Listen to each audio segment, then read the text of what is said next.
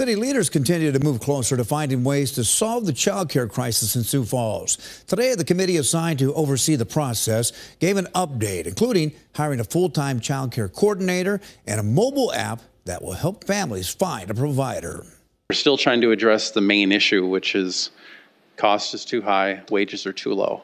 Today, the Regulatory Oversight Committee briefed the public on what they believe could be the start to solving the child care crisis. One idea is to create a child care provider staff position who will help create and supervise programs like a scholarship program to get people interested in child care positions. Hey, this is a great career moving forward. This isn't babysitting, this is child development and child education, and encourage people to go into that career field.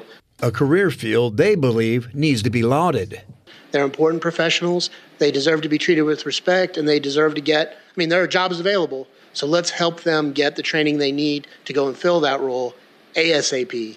The committee also got an update on the mobile app that'll help families. It's called Bridge Care. Some of the benefits that we believe would happen if we had this software.